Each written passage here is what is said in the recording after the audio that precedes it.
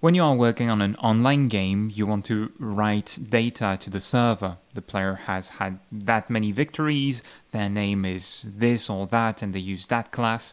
Well, you want to store data. In this part, we're going to see how to write and retrieve data from the server storage. So let's head to our demo.gd script, where we will first create some data that we want to store. Your data is going to be JSON collection, so it's like a JSON object in which you can nest objects, key and value pairs as deep as you want. We're going to create a list of characters here, an array, and we're going to store each character as a dictionary. For example, let's say we want to store our character's name, it's going to be Jack, and a character's color.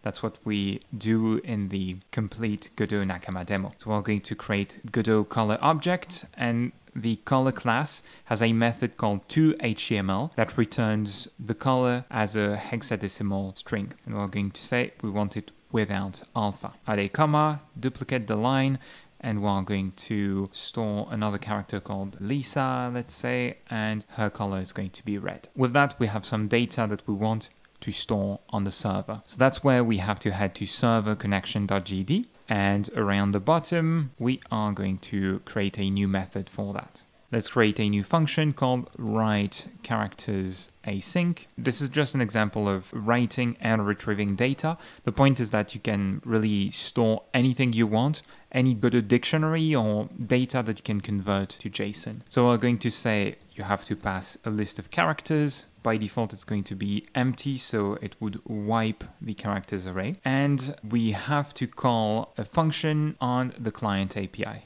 So let's go with Nakama client. Our client here is stored in the underscore client variable, and we're going to call write storage objects async. For this, we need to pass two arguments. First, we need to pass the session object to authenticate the client. That's calling that. And then I'm going to wrap my lines here. And there I'm going to write my Nakama write storage object. And we need to pass an array of Nakama write storage objects. So I'm going to create an array, and let's create a new Nakama write storage object .new. So create an instance of the class. This one is going to take a few parameters. You can control click on it to see the parameters to get there. And you can see in the init function, it needs the name of a collection. It's a key to your table, let's say, on the server where the data is going to be stored. So you have one collection, one key. You can think of it as nested dictionaries, right? We're going to create those two, then the read permissions, I'll expand the editor here, write permissions. The value that you want to store is going to be some data converted to a JSON string, and the version is a specific value that would be provided by Nakama. It tells you if some data existed on the server before to do versioning, but it's not something that you provide yourself, like saying it's file version 0.1.0. So just be wary of that. So back to the server connection script. We first passed the collection. So let's say this is data about the player. Let's say it's player data. So we're going to store the two characters that the player made, our example. So we're going to set characters as the key, and this collection and key, we will use it to retrieve the data from the server. Now we need to pass some read and write permissions. So to do so, we're going to head back to the top of the script, and these are integer values, 0, 1, 2. So we want to store them in enums around the top of the script. So we're going to create a first enum called read permissions, and it's going to have don't read,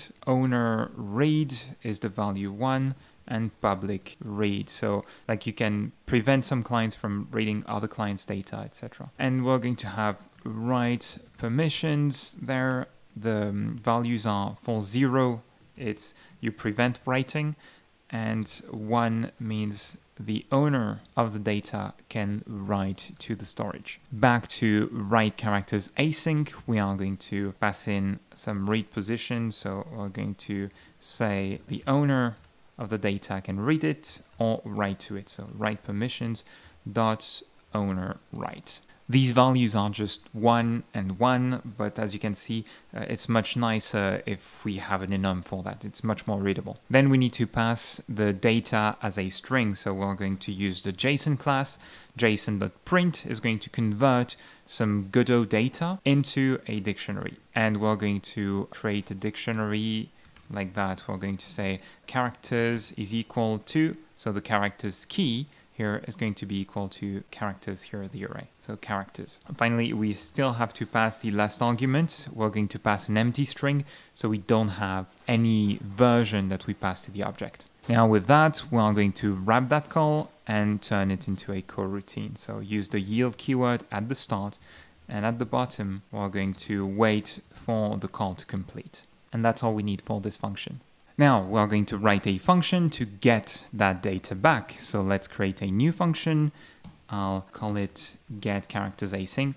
And this one is going to return an array of characters, so our initial data type. Let's first create that arrays. We're going to create an empty one to start with and return it from the function. Now to retrieve the objects or any data from the storage, we have to use another function of the client API. It's going to be read storage object async. To this one, we're going to pass our session, and we need to pass an array of Nakama storage object ID, like so. So we're going to create a new instance of that object. Now for this one, you need to pass the following pieces of information: the collection, the key that we use to store the data, the ID of the user who owns the data. So in our case, it's going to be the ID of the current client, and you can also pass a version hash, but we're not using that at the moment. So the collection is player data, the key characters.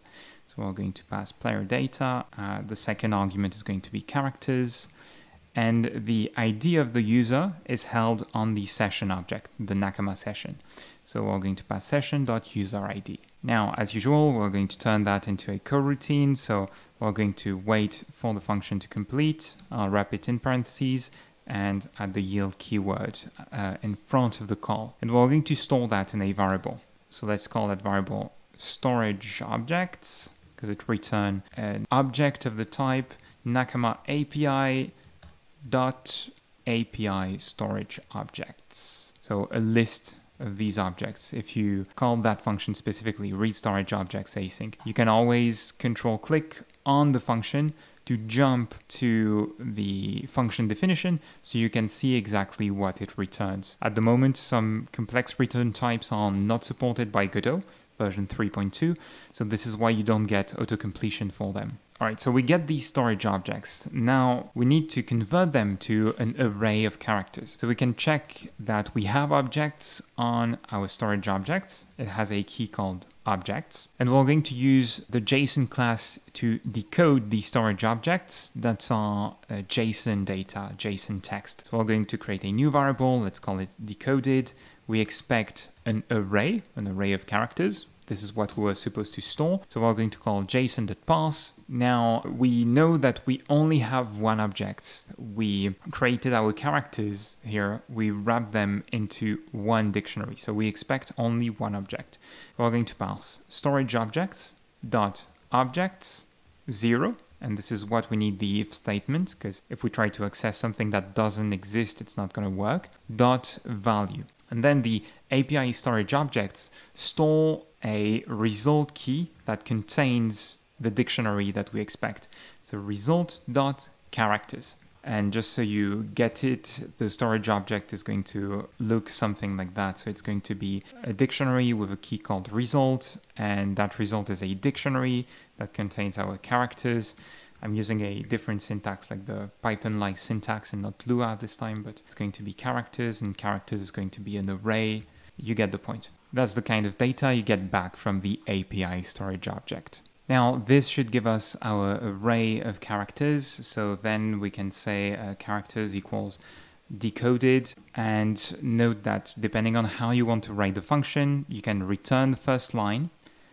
If we get to the end of the function, we return an empty array, like so. And if we have storage objects, we can return decoded our variable. And with that, we can write data on the server and retrieve it. So to do so, we're going to save our code and head to the demo.gd file.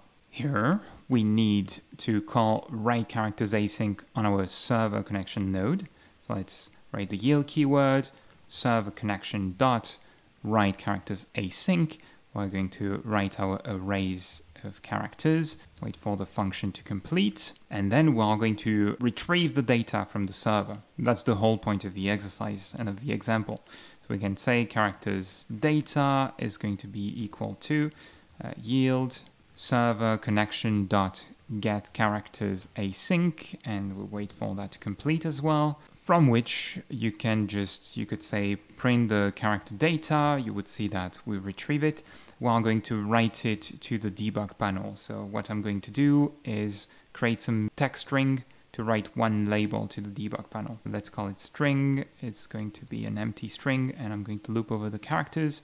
So for character in characters data, I'm going to add some text to my string variable. We're going to say the name and the color of the character, so we can use string interpolation for that with a \n at the end of the line to have line wraps, and we can say we want to print the character's name and the character's color, and we write that to our debug panel. So debug panel.write message is going to be from server storage. So this is the data we get back from the server, right? Well, not printing it directly, and I can put a \n maybe here and plus string. Now it's time to test it. My server is running, and I press F5. We'll see from the server storage we get Jack and the color, Lisa and the color. So once you have that data, you can then load it back to create characters in the game, which is what we do in the final demo. But that's the gist of server storage. It's really all you do. The data you're going to store on the server is entirely up to you and depends on your game. But that is at least the basics of it.